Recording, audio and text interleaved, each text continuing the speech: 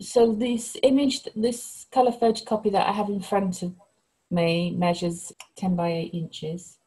On here, I've got some acrylic paper, which I have stretched, and this is A3 size. And I have a very faint skeletal outline.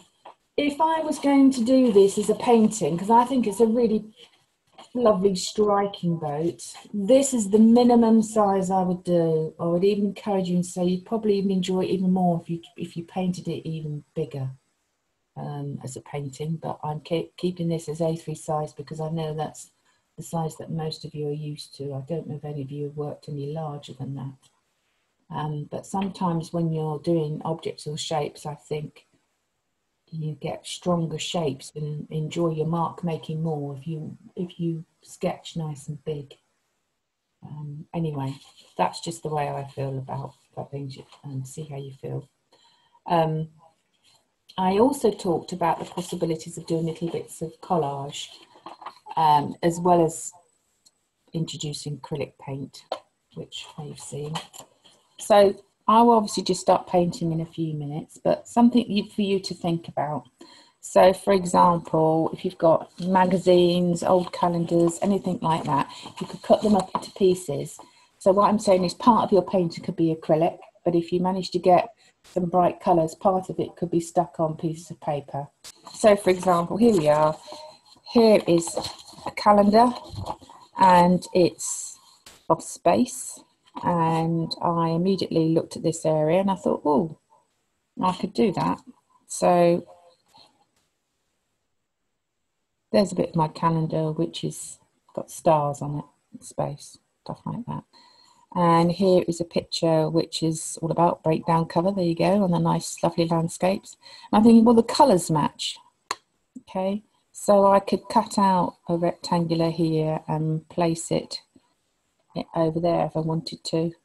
Or I was joking and saying, you know, so it could be anything. It could be, you could be looking in a magazine. It could be food, could be biscuits, could be a loaf of bread or anything. So here, I mean, obviously we're looking at sand, but perhaps you might be able to see in a magazine a picture, I don't know, of porridge oats or something like that. Anything that's, or flapjack, anything that's similar colours and textures and shape. It's something for you to think about, just something that's a bit of fun, just as an idea. You don't have to. And because acrylic is water-based, there's nothing to stop me sticking this down and then painting on top with acrylic. It doesn't matter, you know, in the combination. So you may only see hints of the collage underneath. It's just something different that perhaps you could think about trying. Okay, it could be, say, this could be tissue paper or anything you like, just as something different for you to try. But I think for most of you, as I say, I'll only probably stick that bit on a while. For the moment, we'll just start off. And whenever I start with a painting, I always usually start with the sky and just blocking it in. So I'm going to start with my acrylics. And when I look at this picture, this colour ideally looks quite cerulean blue to me. I don't have it in my palette, so what I'm going to be using is phthalo blue and ultramarine blue. So I've got two blues here, but you may find cerulean blues useful. And then I've got my titanium white. And all I'm going to do is use a fairly big brush, and I'm just going to pick up some paint, and then I'll just do a nice wash over the back. So because the sky looks very pale, it's quite streaky, we don't want to mix up too much dark paint, so try and just pick up a speck. Other things to notice about the photographic reference that we've got is that we know that the sky always tends to be darker at the top. What I'm going to do is show you how to do a little bit of blending of the sky, just to make it a bit more interesting. Rather than having it as just a blank wash, we're going to put some streaks in it. Okay, so I've just got my chisel brush, okay, and I'm just mix it up, and I'm just going to just whack it on in nice big sweeps. Okay.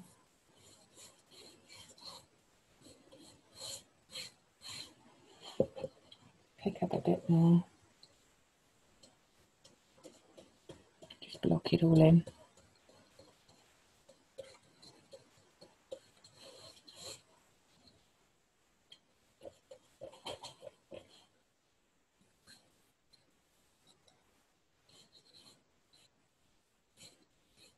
So we're going to have a fairly streaky background to make it interesting. And then what I'm going to do is I'm going to pick up some paint that's got more white into it. And that's just, I'm wiping the water off, I should say.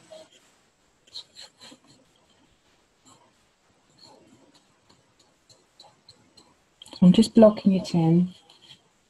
And then I'm picking up some pure, almost pure white.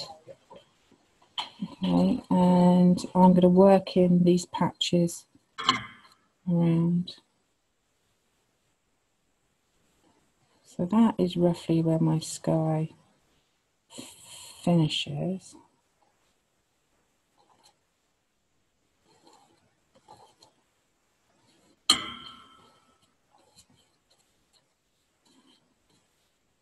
And then I've got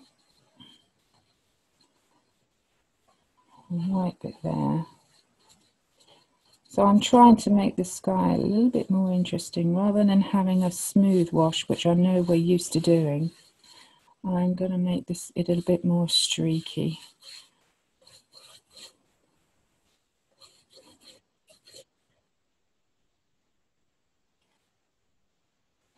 Right, so we're blending here. And it's drying quite quickly. So you need to start to put it on a bit more thickly.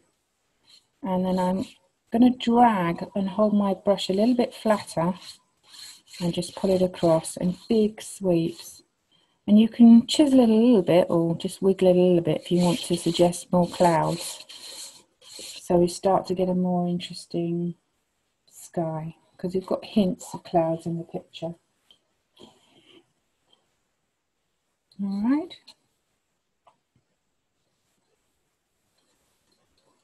So I'm just really roughly blocking in the shapes.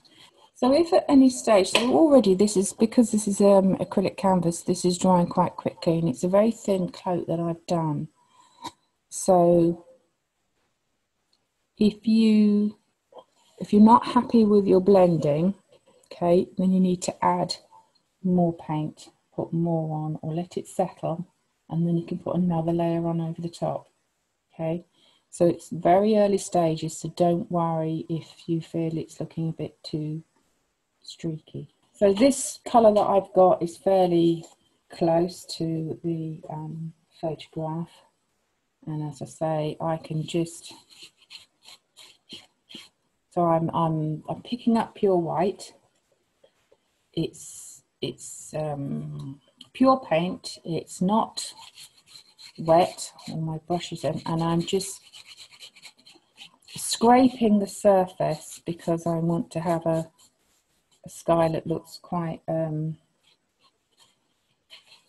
I say, we're waiting for sort of more of a streak sky to go with it. So this is how you would do it to start to build it up and start to get the your clouds or formations, okay? If you start to pick it up even more, this is when you can start to dab and then you really start to suggest some cloud coming through. All right.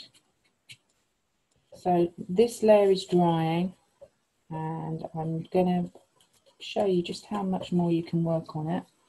So I'm just going to pull some more through here.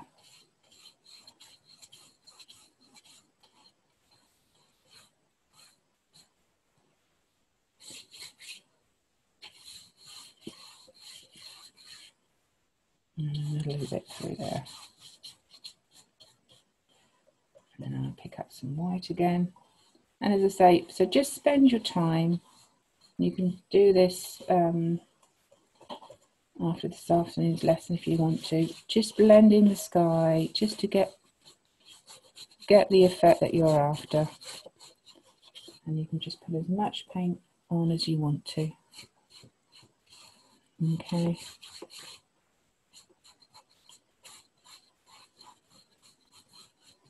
There we go. I might put a little bit more white on later. All right.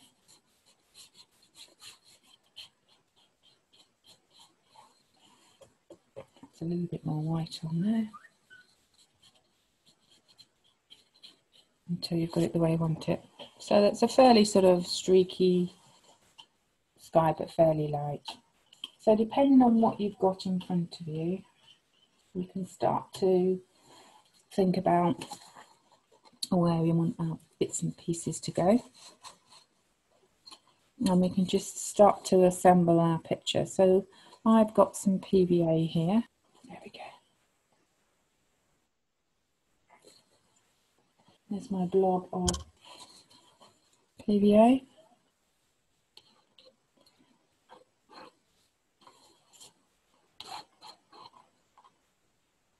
And I'll just scrape that and a bit there. So what I'm going to do now is I'm going to stick down my stars, and they all wanted to go roughly about there.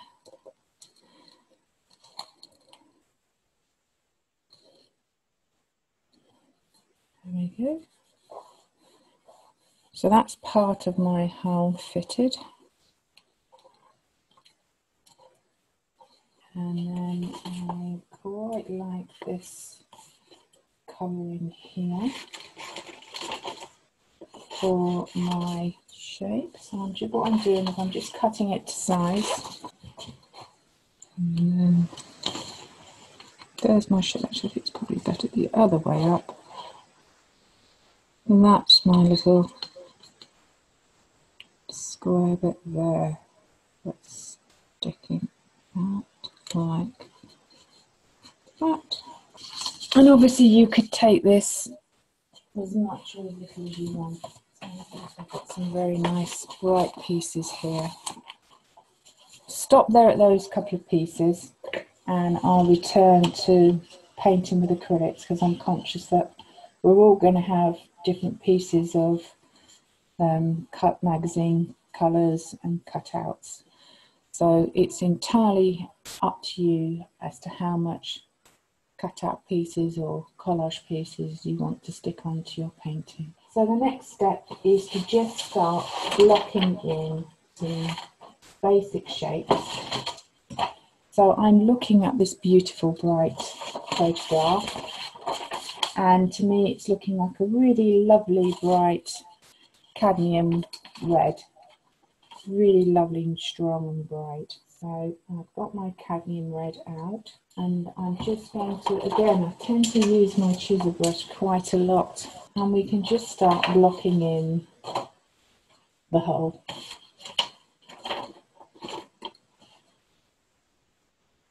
So which comes down to here. And this is just pure cadmium red with nothing else added to it at the moment. Okay.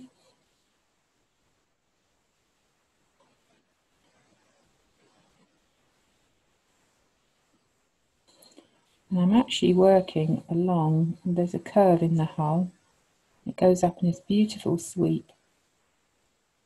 So I'm just blocking it up to this lovely sweep here. And then we've got another white, it comes to a point there. And then we've got some white bits here. So I've just done that pure cadmium red at the moment. And I'm deliberately, with my brush, I'm doing downward marks to help with the shape of the hull.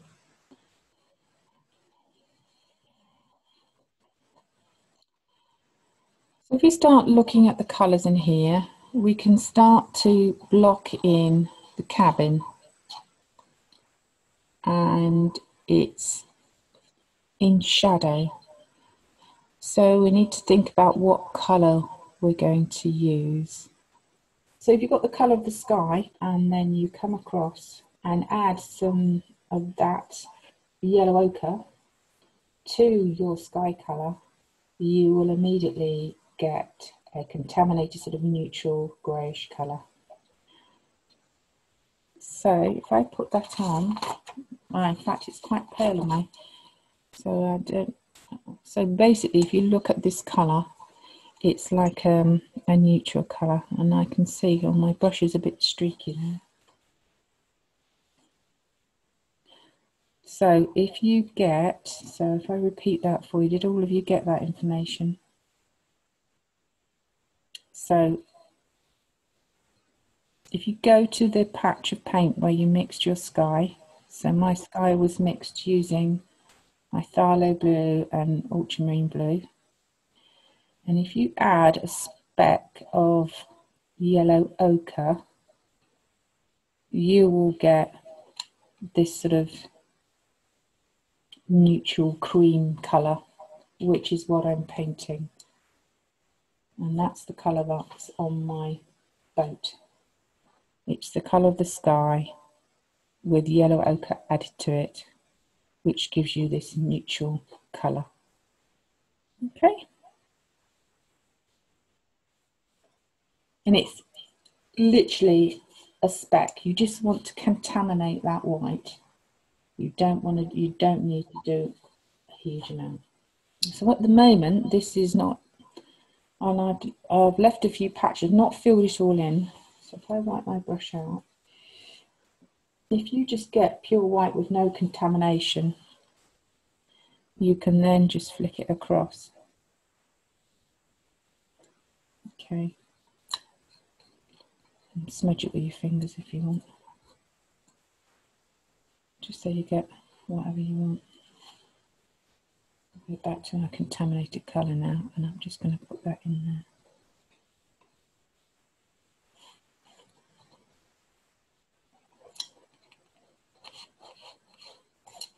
So I'm now going to get my ruler, and I'm going to go down to a small brush, and what we're going to do is we're going to mark on the white. While we've got white, we're going to mark on this white bar here. If you're not happy with your sky, then don't do this yet. You want to make sure the sky is blended until it's the way you want it, and then put this on. So I'm just picking up a small brush now. You could also use a chisel brush, because I do like the chisel brushes. And then up from here, it's probably around this angle. I'm thinking that's the angle of the bar. And then it's got another one below it, which is roughly about there. And then we've got a bit going up there, which looks, is it vertical? Let's have a look. Yeah, slightly off vertical, but it does look pretty vertical actually. Actually, that might be too much. I think it's more like that. There we go. So I reckon we're looking at that angle. I've just marked it in roughly. Okay.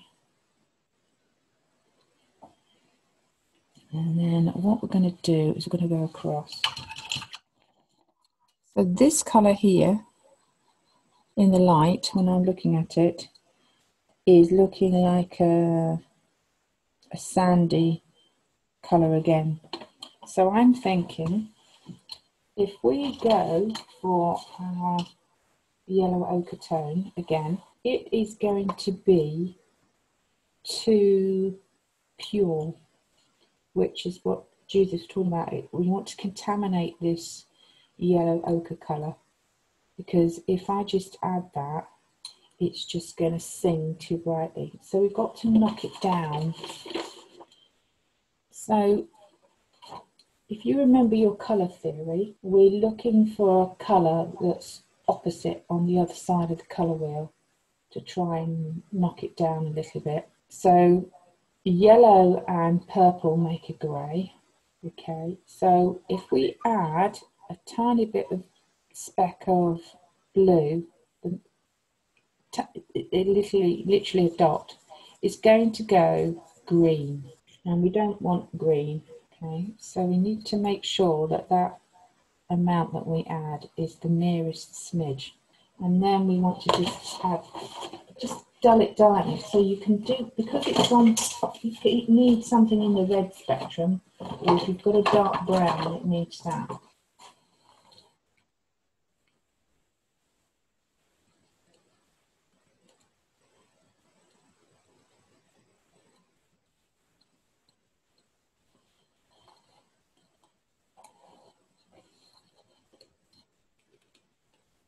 I might actually try and dab as much water out of your brushes. So you want your paint consistency to be like butter at all times. You'll find it more helpful. And this, if it gets a bit fiddly, what another trick to do is to mask it off. But I think for this one, what I'll do for you is I'll just do this. So I use this as a guide, you see, like that.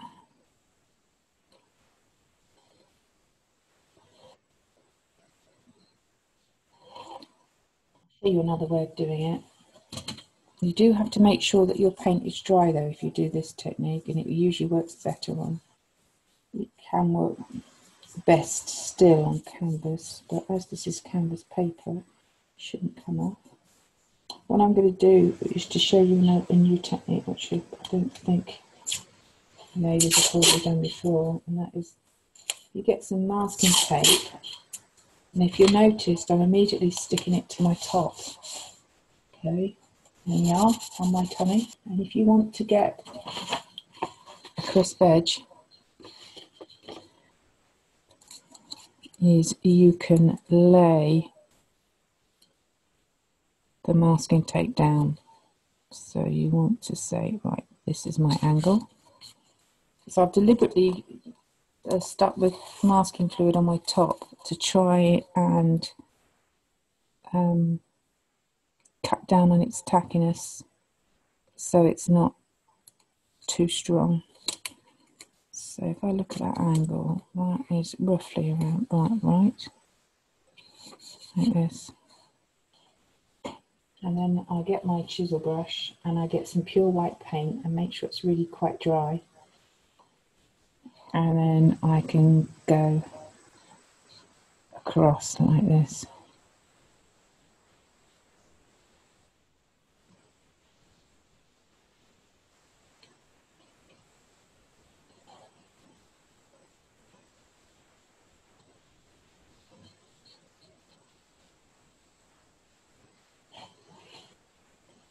And do it nice and thickly so that it really shows up.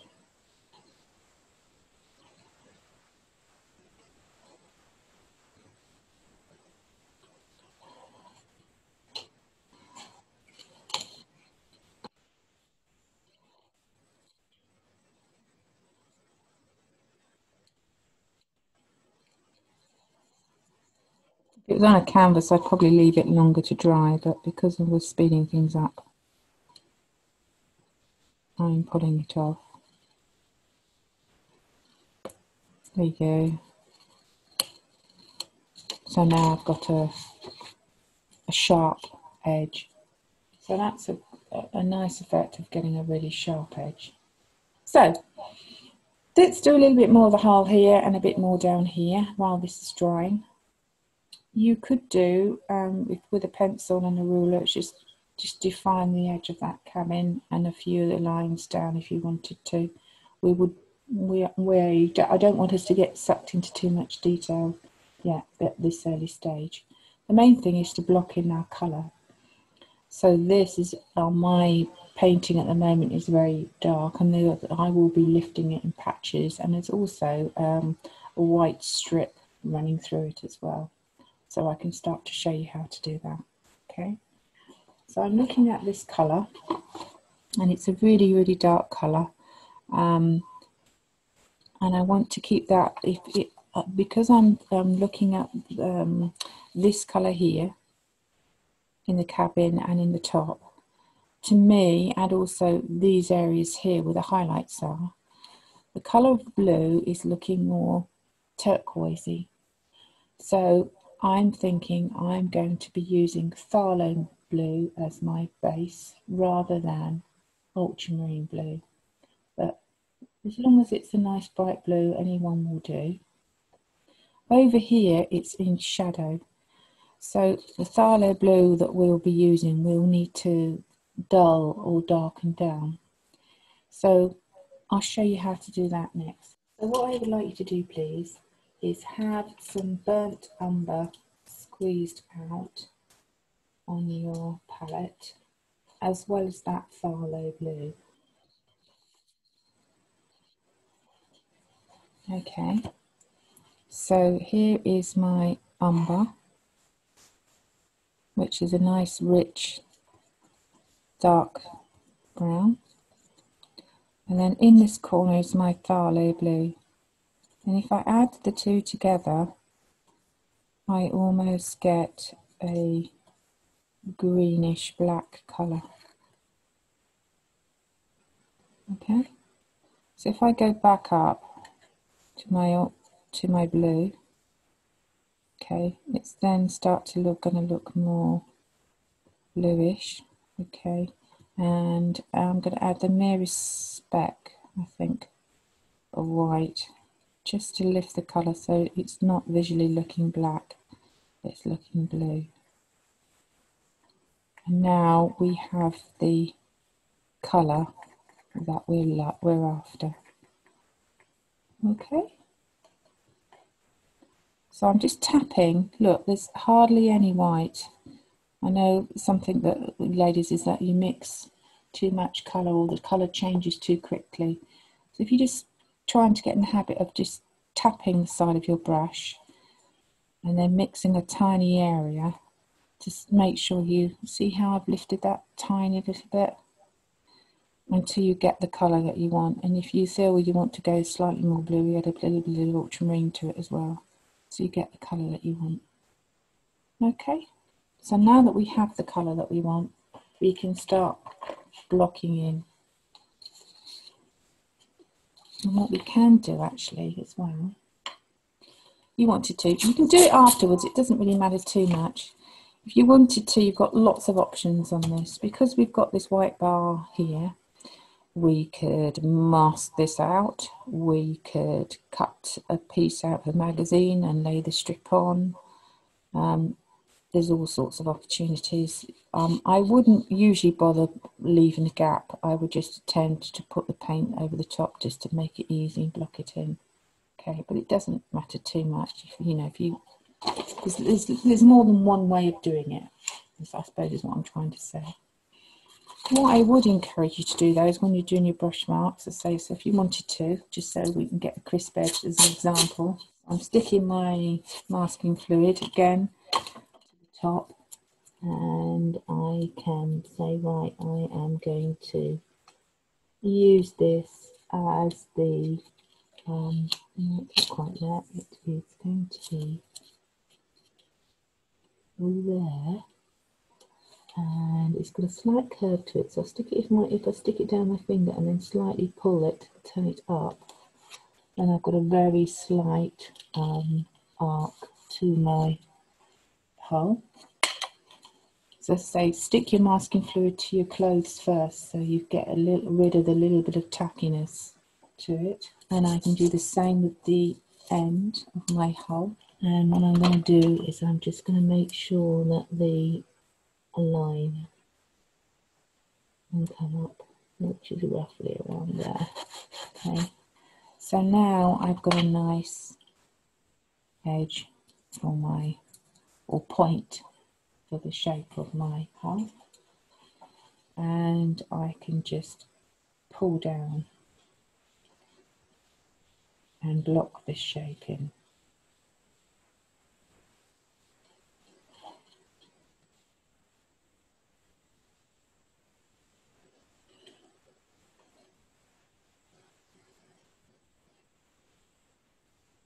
Okay, and I can, again, if you wanted to,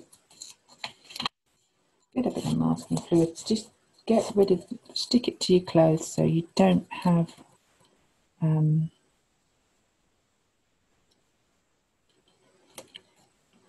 And if you just use your finger and pull it around slightly, you can block this in. You can, there you go. Right, just pull this down.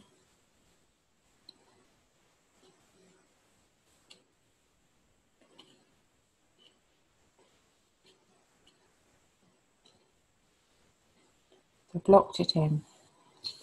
If you look at this shape here, you'll see there's a highlight on this side. It's where the orange of the hull or the red of the hull is reflecting up. Can't do that straight away, but what we can do, just to represent that tiny little bit, is to just pull it up slightly. So you're just changing the colour ever so slightly. Let that settle a little bit, and you may find, I'm just going to wash my brush out, because it's such a strong dark colour, we're going to need to put another layer of colour on, because I can see the colour of my paper or the canvas. I can see the texture of it on my hull, and I don't want that, so I need to put a little bit more colour on. So I'm going to need to leave that settle a little bit while I pick up some more paint. And now I'm putting on a second coat of paint. Okay. I'm now getting a stronger colour, which is what I want.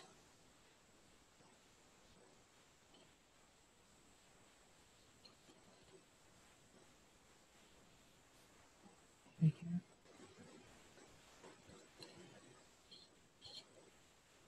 And again, I'm just tapping on my white and just dragging it. And you may find that your paint or your brushes make a streaky mark, and that can be used to your advantage because it is a beautiful fishing boat, and the markings coming down with the way the light's casting, because we can see the way the light's going. Because we're working in the same direction as the coming down where the light's catching it, it'll only add to the texture of the boat and to the patterning of it. Because of the way the light's reflecting here, I've chosen to go vertical, but equally you could also go horizontal because of the plane and the way the boat's travelling, but I've just chosen to go that way. There's no wrong way. You'll find, you can say, you can really start to build in the colour. If you find it starts to lift off, just let it settle and leave, but all it's going to do is just leave a nice texture, because it is a weathered old fishing boat. So while that's drying, we can go to this end, or you can start to fill this in. So for those of you who don't have a piece of newspaper or magazine cutting, you can, this is looking black to me, so you could use black, or use your, the way to achieve a really dark black, if you don't have black paint, you've got lots of options. You could use burnt umber, your phthalo blue and your ultramarine blue, and then add a speck of your alizarin crimson. That will help you get a black colour. You could use a really strong purple as well with that to get it, but usually by adding, you'd have to have a speck of yellow to the purple, and it might look more grey than black. Usually the best ways together or mix the black would be to use the brown and the blues that I've described. So I'm not worrying about this white highlight at all here at the moment. I'm complete. This is not in my picture yet. But on this side here, it's looking more grey. Okay, so we'll be mixing that next. This is nearly touch dry now, so I will just very gently pull off my masking tape.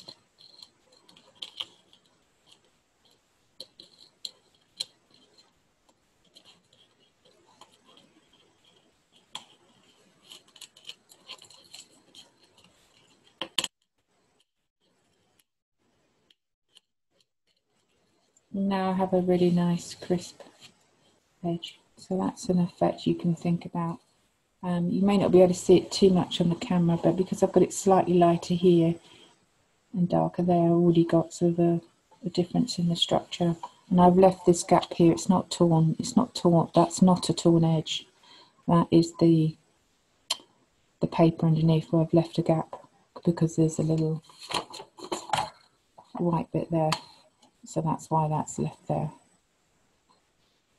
Okay. So we're going to start to block in this area here. So I know that this is my dark blue, almost black shape. And we go to my brown. On here, I've got my Thala blue and my burnt umber. And I'm adding more burnt umber, and it's now going a greyish colour, brownish greyish colour. Okay.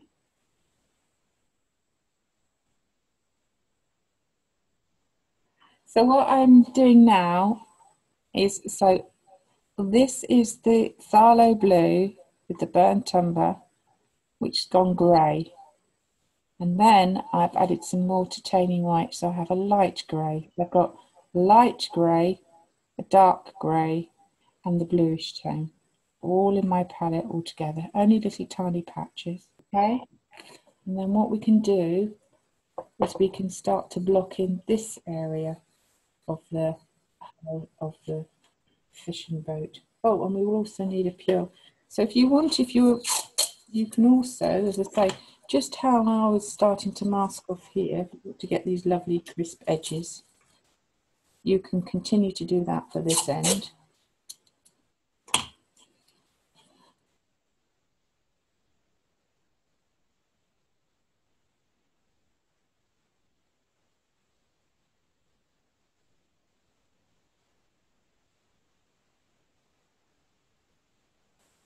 Okay, right, so I've started to block in.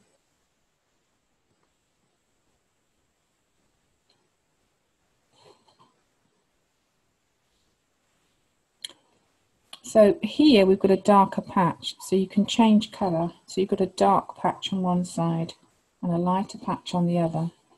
And you can do what's called a wet in wet blending. So you can start to change the colour a little bit. So I've got patches of different colours side by side, all wet.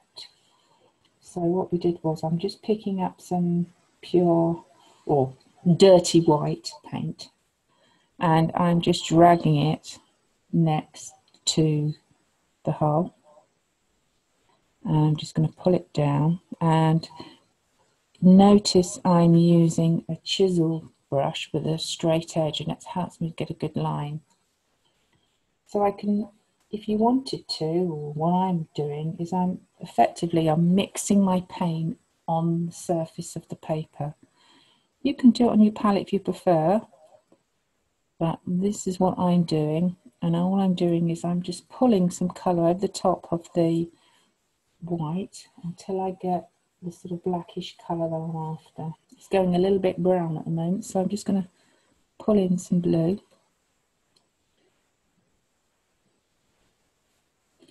And then I need to pull this edge down, like that. And then down here, it's going behind my little patch here. And I might, just for the sake of it, just pull in a little bit of blue.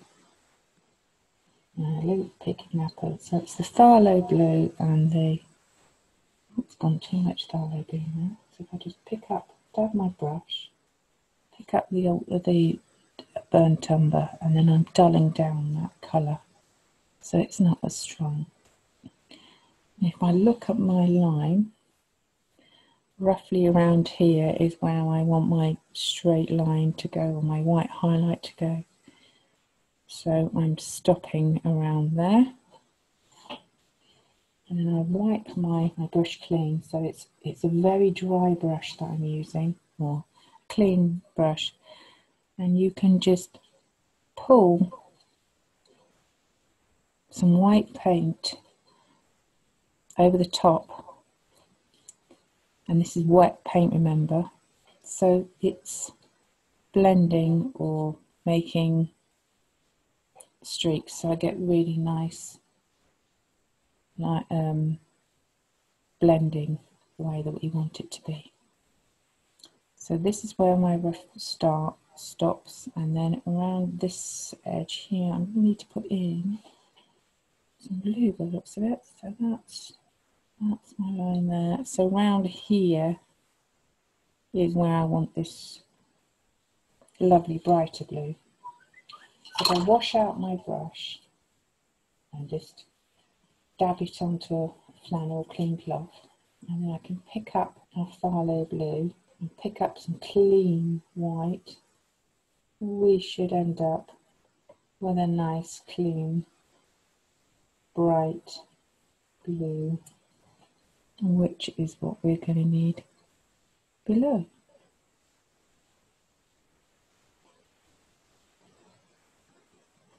There we go.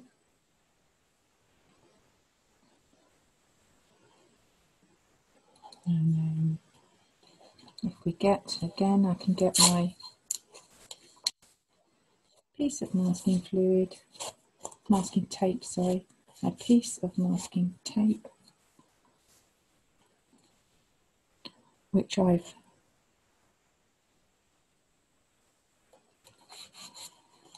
attached to my top first to get rid of the tackiness of it, so it's not going to tear my paper. Okay, and I can get this, the edge, and I want, I'm just going to tap, just picking up a little bit of a darker blue, and I'm just pulling it in. There we are. A little bit darker. It's got a funny patch, hasn't it? There. You could just leave that as a I've left that as a little patch. And then here we've got some blue patches as well. So this is almost, you can go back here. So if I'm looking at this, I want to probably have a patch there. And perhaps not quite as long as that, so I might cut that like that. And then I've got, I think that's better.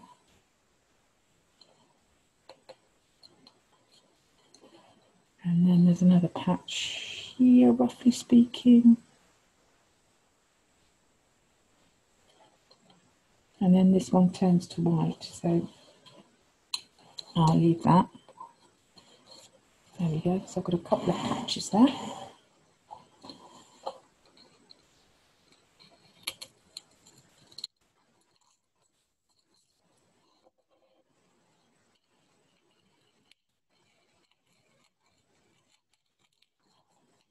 So we can, while we've got that blue actually, if we use our little brush, we don't have to, I mean, we're picking up this phthalo blue, we've got it slightly contaminated with the burnt umber, and what we've actually got, we've got another bit here. So I've been making mine very crisp at the moment, but I don't know whether you ladies have been using masking fluid. So for this one, I'm just using my chisel brush like that, and I'm just going to blocking the shapes that I can see. This is where, if you don't want to use masking fluid, a chisel brush can be quite useful because you're still able to get the sharp edges that you want just by touching. So we can just touch and start to get the edge, and then it's just the bearing. Think about that angle. Like that. And then when you know you've got it the shape that you want, you can just go over the top again. There we go. So stop and pull down. And this is just my, so just get this edge going down like that. And then pulling it down. As we will do a line. So right, I've got this. So if I just pull along with my chisel brush, all the way along,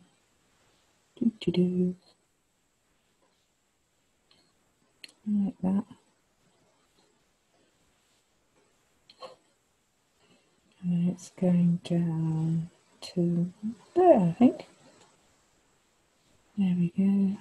I'm just pulling down my chisel brush, just sketching it in that line. And then I've got that edge. So that paint is too thin at the moment. So I'm just going back, and you can just go over the top. And I'm just pulling it down so that I get my sharp edge at the top and the bottom. And then it disappears behind something. And when you pick it up, you can just put a bit more in there. So sometimes, I know that that's had 3 applications to get it that intensity that I want for the top of my fishing boat. That's only had 2 layers. So although you can't see close-up detail in front of me, you know, sometimes you want that deep intensity. And I don't know if you can see, but the transition from the blue into the black has sort of softened now that I've got that there. So if you were standing in front of me, you could sort of see the difference in the colours where that's going. Okay. And then we've got a little patch under here. This lovely little arc going like that. But it's not going down as much as that, so I can wipe that off with my finger. There we go. So now I think we are ready to start going down and blocking in some more information. I'm not going to do any more detail up here yet. I think we need to construct the rest of the picture. So we've got this nice hull edge, and obviously we've got the sand. So the next thing to do is, in my books, I think probably to do the hull. So we're going to be using cadmium red as our base. But if we look at the colours, because the hull here is in shadow and it's even darker, so we've got cadmium red here, in shadow here, changing in here slightly lighter, and then darker still over there. So there's lots of different tones of the same colour. And even though it's in shadow, it's still looking quite warm. Here is my pure cadmium red. I'll bring it down here so you can see. And I want to just put it slightly in shadow, but it's looking quite warm in my photograph. So I'm thinking I'm going to try and see that just pick up the merest hint of the burnt umber and add it to the cadmium red until it should be enough just to knock it down. So now it should begin to turn. There it goes. So I hope you can see that it's now got the dark tone we want. So that's burnt umber. And if I hold it up next to the paint here and paint it on. Okay.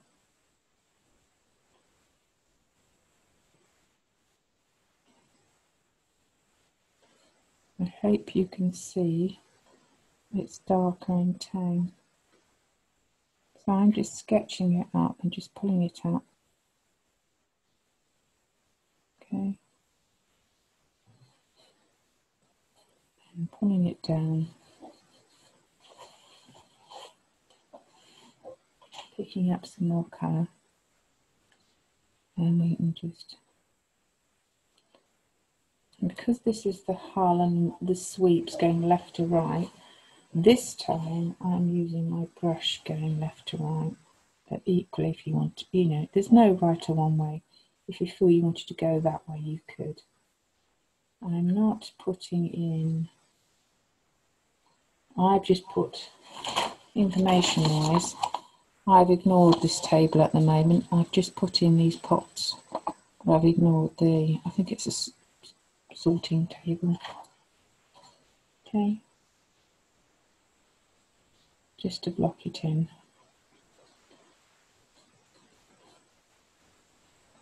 Yeah, and we've got another dark bit here. So what we're going to need to do is to define some edges. Ooh, here we have a curved bit running down there.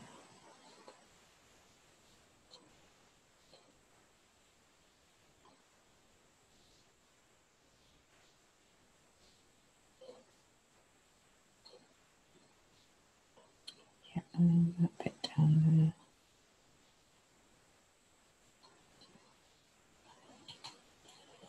I'm just rushing my brush out. So I'm just going back and I'm just picking up more paint, which is the burnt umber and the cadmium red. So there is where we have another change in tone of the red. And then around here, I think, is where it changes and it gets really dark. So I'm going to pick up lots of the burnt umber.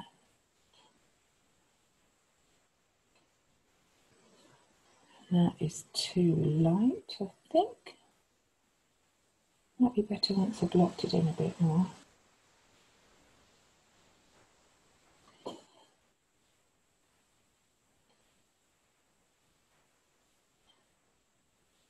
Yeah. So I'm going to let that dry, and then what I'll be doing is applying another coat. And then that is where it changes colour. So if I wash my brush out,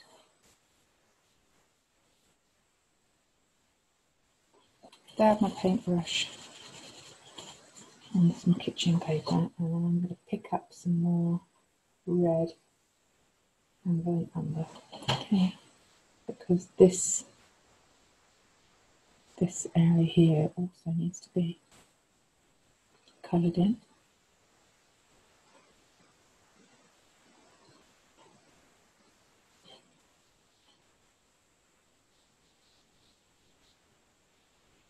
And that colour needs more red in it.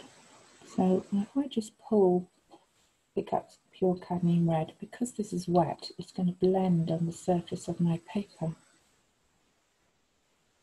And I'm just putting some red on the top, like that. Okay, there we go. So now I've got that nice mound where our fishing nets are going to go. And then we need to look at this tonal difference here. So I need to pick up, again, slightly different red, so we can fill that in there. definitely. We want to get that really nice sweeping shape coming up.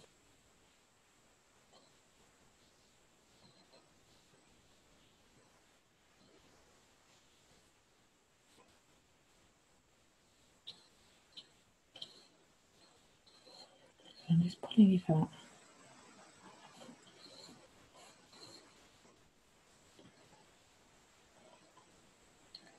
And then most of this is disappearing behind the fishing nets by the looks of it. But we don't need to worry about that yet. Do all that later, just block those in.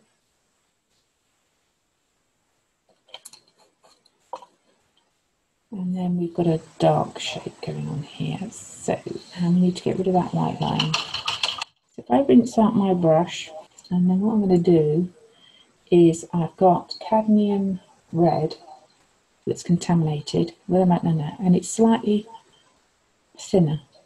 And I'm just going to drag it over the top. And just by dragging it, we're just getting rid of the brightness of the white, but it's enough to divine the tone of difference.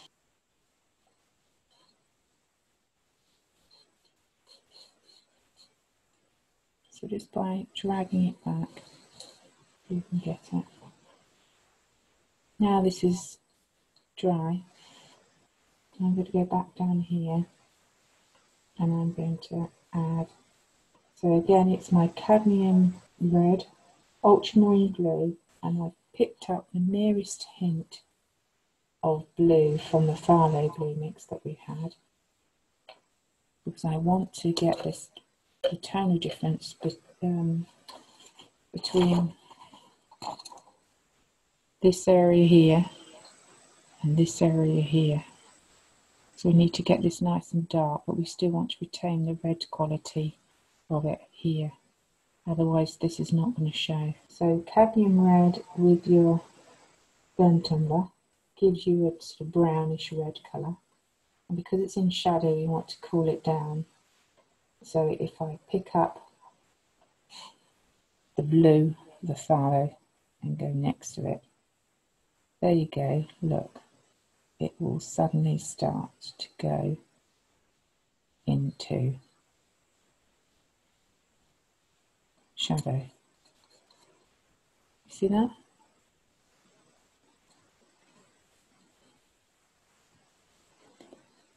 And I've actually only painted in this bit here. That's the first coat, and it's making quite a nice texture. So I'm not going to paint the entire area of that. I'm just going to leave it as it is because I want that coarse texture of the boat. So this is where your chisel brush comes in very handy. And get a nice sharp edge, and it's really receding nicely, ready for the next section, because we've got the boat mechanism down here, haven't we? Which we'll be doing in a minute. So we've got another panel there, and then another panel here, and then all the roping over the top. We'll work up this end first though, and down here is a little bit. We'll put a tiny little line there to remind us the curvature, and then we've got a tiny bit more around here. I've also got the mound, haven't we? Right, so this bit here we go. This bit needs to be dark, doesn't it? So let's block that in.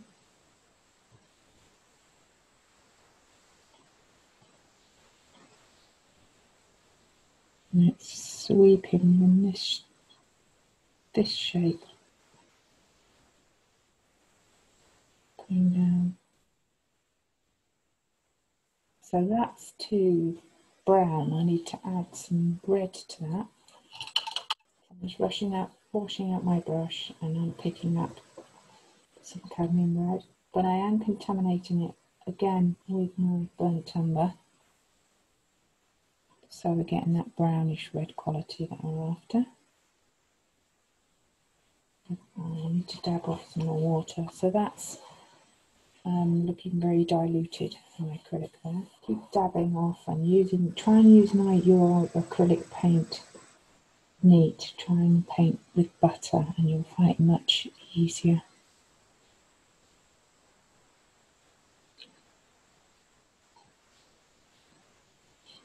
And then we've got a nice sharp edge there. And we've got a little bit here. I might have to let it dry a little bit. So let's do that.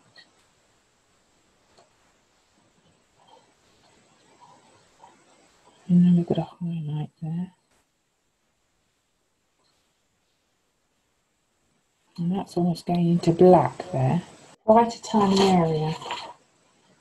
So if I pick up a little pointed, so we want a little bit of black, almost black colour. So again, we're following the burnt umber, and we want to underline that there. And I'm just pulling it down, so we're behind this lobster pot. There we go, and now we've got that dark definition that we want. Let's start blocking in some of the nice shingle and the background in the distance. So it's a really nice sandy colour, so I can start to block this in. It's looking quite golden, so you could look at using raw sienna as a basis, and then we're going to add white to it. And we could look at perhaps the ways of adding some texture, which is something that you ladies haven't explored before.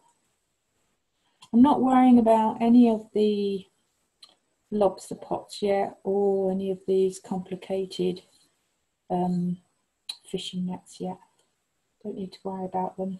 We can paint them on top. Okay, so at the moment I'm just going to squeeze out some raw sienna, and I'm going to add some white paint to it to see what colour it looks like. And it's not looking too bad, but I want to warm it up a smidge because it's quite hot painting with the hull and the fishing pots and things. So here is your burnt sienna, pure on its own. I'll go over to my white and add it to the burnt sienna, and it's looking quite strong. So if you just add more white, it's now getting quite nice and light. So you could use that as a base because the shingle looks quite hot. And then if you use your yellow ochre, you can add a smidge of that to it, and you end up with the same colour effectively. Because I would be contaminating or warming up the raw sienna anyway. So let's enjoy doing some texture, and one of the ways I do this is just rolling it on. So we're not going to attempt, or I'm not attempting to do any smooth brush marks at all. I am just rolling my brush. You could even do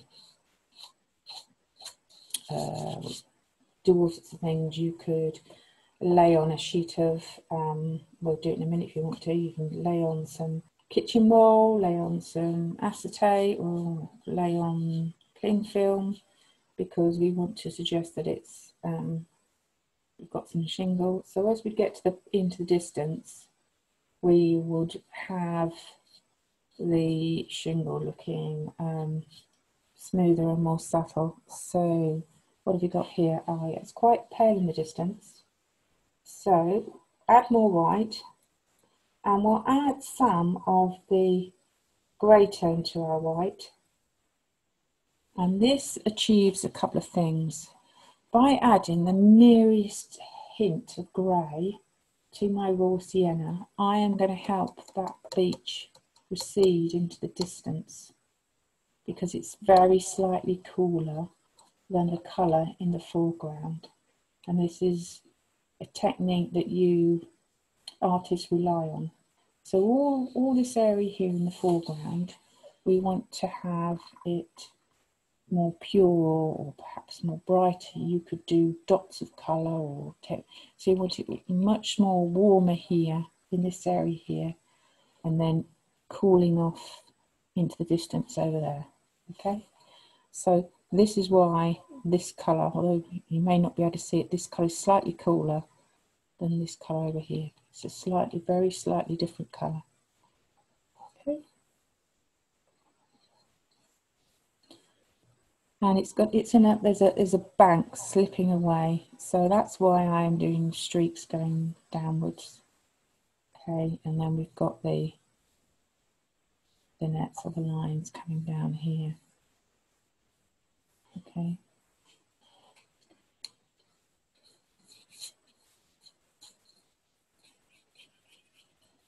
So because we want texture in the foreground and suggesting it's all on shingle, I would wiggle your brush in all directions or roller it, or just make sure it's very scribbly in the foreground because you want that texture. And then as we get further and further away, we are going to make this smoother. You could, just like we did with the sky, you could also have streaks because the beach isn't one solid colour. You've got some bits that look quite light.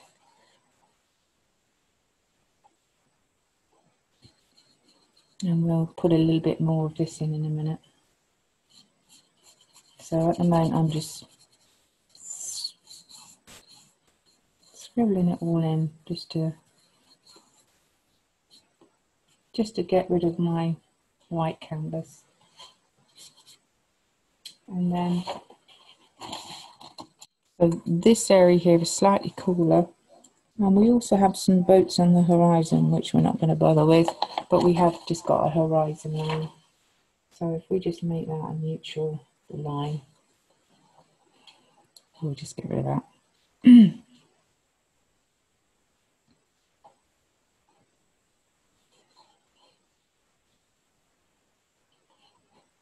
And some sort of nondescript shape in the far distance. There we go.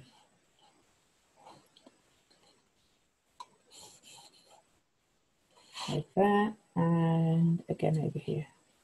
We don't know what's what. Could be all sorts of things. I don't know what it is yet. Maybe perhaps we'll make that up later on.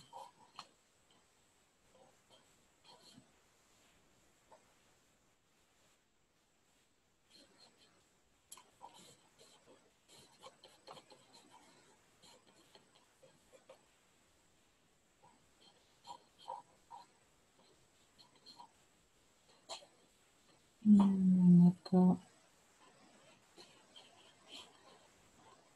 so let's work on this area now, and we will build the beach in a little bit more. So I'm going to change to my chisel brush, okay, and I am looking to develop this area here. So what I'm going to do is, right, so we have got that shape there. So I'm looking at the angles. So there it is. Sorry, I hope my head's not in shot. I'm looking at the lines there. And what I'm doing is I'm trying to work out. There is a line down as I've lost my guide, so I'm just going to have a look.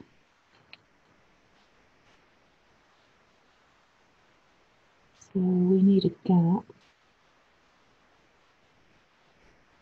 And we need a line coming down here. So I'm just sketching mine back in, so obviously you follow yours. So I'm thinking that I need that bit there, which is reflecting up. You can see a little light panel there. And I've got another panel there. Everyone, I might be in danger of running out of room actually. Let's have a look again.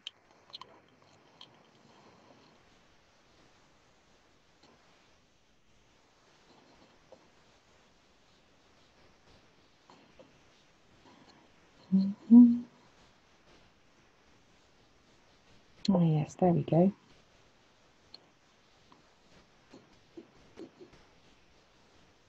So this is just helping me work out. That's a little bit small, so I might need to move that across slightly. Might have gone into my white space there. Let's block these areas in. I'm picking up my chisel brush and dabbing it so it's clean but damp. And then I'm going into my cadmium red with my burnt umber, so it's a contaminated red. And I am looking to put in a block there. And then I need another block here. And then we'll need a line there. I think that angle might be slightly steep. There, that's better. Bring that down slightly. And then I'm going to need to reintroduce that.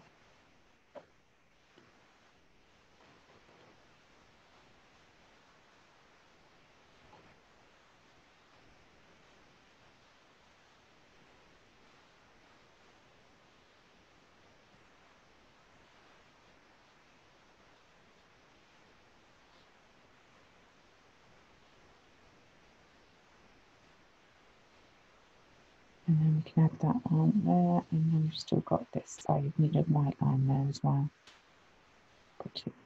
I'm just washing out my brush. I'm going back to my white, and I'm picking up the sandy colour. And I'm just looking at, well, the angle actually of this one is actually tipped. Mine's a bit straighter, but if I look at that angle, and this shape I think needs to come back a smidge to get the gap that I want, which then gives me this better. So I'm just blocking in the shapes that I want. There we go, that's better. Get rid of that white.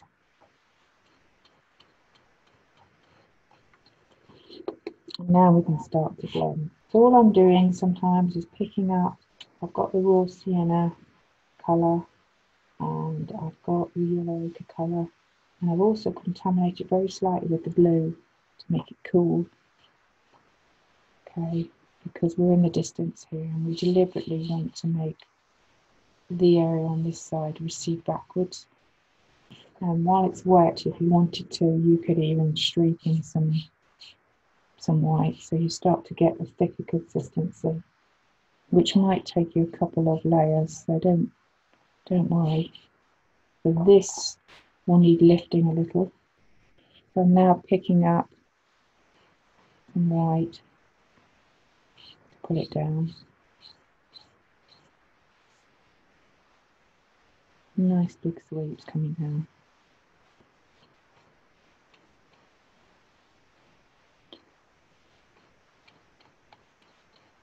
So just blocking this in. And we'll let that dry, and we'll probably bring in some more variations. There's loads of ways that you can do this. As it starts to settle a bit, you can then pick up even more paint. Okay, use your card. You're going to say, right, I'm going to pull a bit there. And then I'm going to do a sweep coming down here. And by pulling it, you get some really nice marks starting to happen.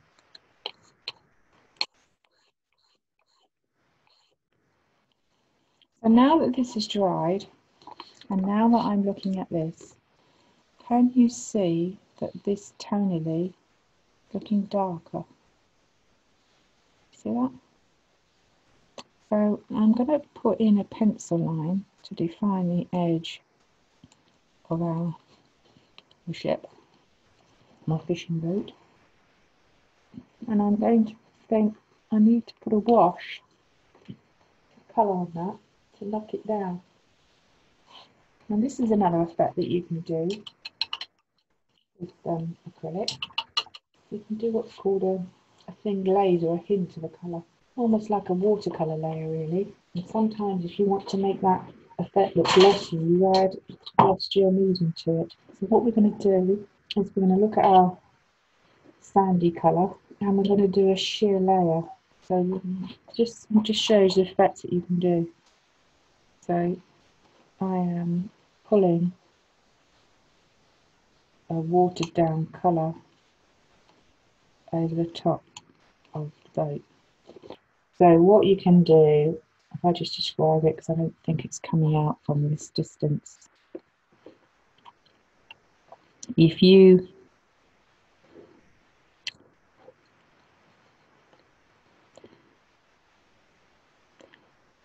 have your acrylic paint watered down, you can drag your finger over and you can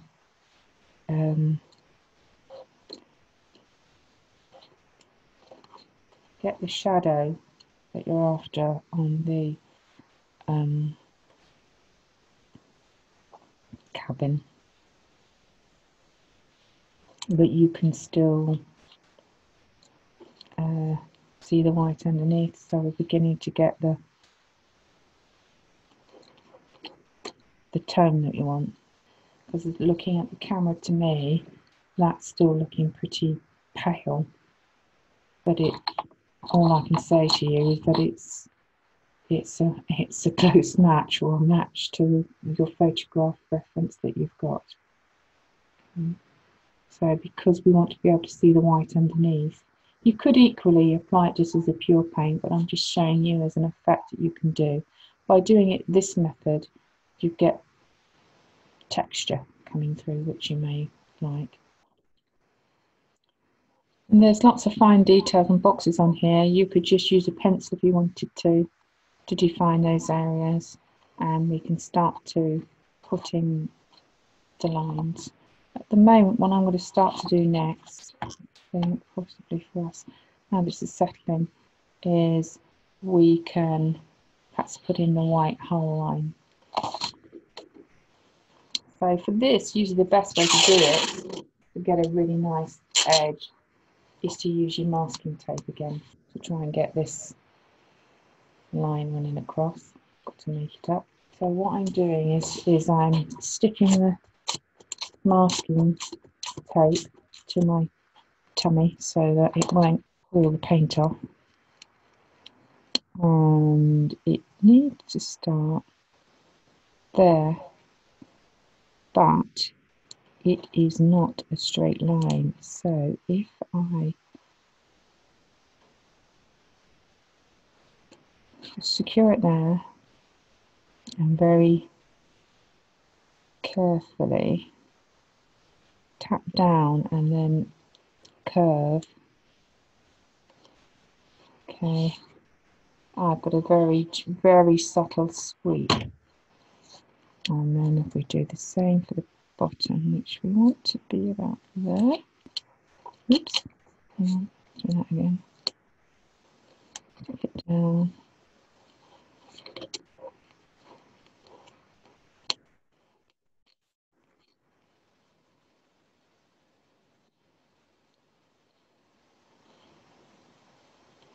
so I'm pulling it and just very slightly wiggling it so we get the very subtle curve. Now I'm going to use my chisel brush and we can start to put this on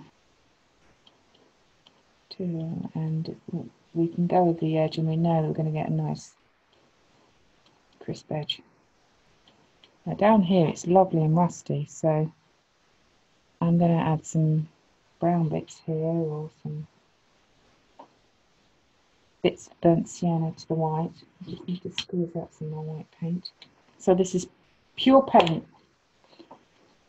It's not watered down. It's I'm trying to apply it pure from the tube. and get it on.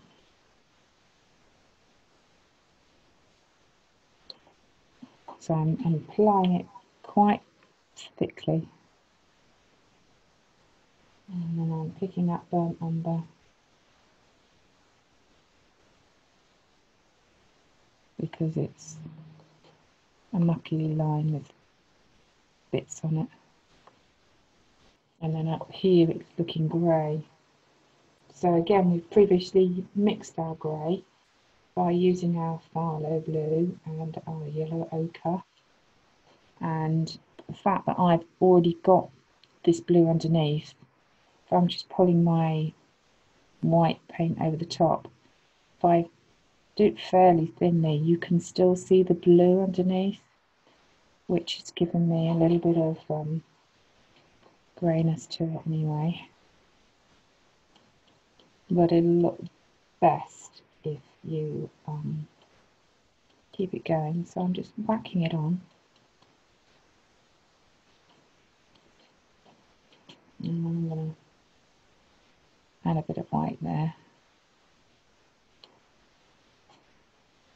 And a bit of white there. So by doing it this way, we can get lots of colours in, and we're not trying to draw this very intricate, fiddly little line. We're making it much easier for ourselves. So you can spend as much time as you want blending in lots of little patches of colour to suggest this rusty line that we've got. And I'm just going to peel it off. You can sometimes leave it to dry, but I'm speeding things up for you to help with time.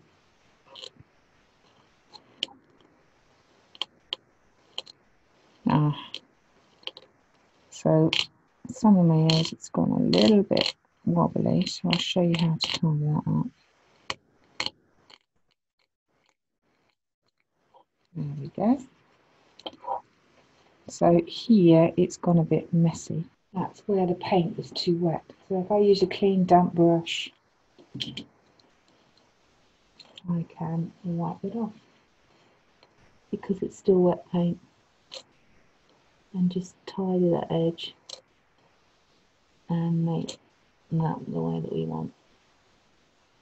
There we go, disappearing. So it's just a clean damp brush, and because the previous layer is dry, I have now deleted that edge that was bleeding, and I have a really nice texture of a nice rusty line for my hole. That is as far as we have got today.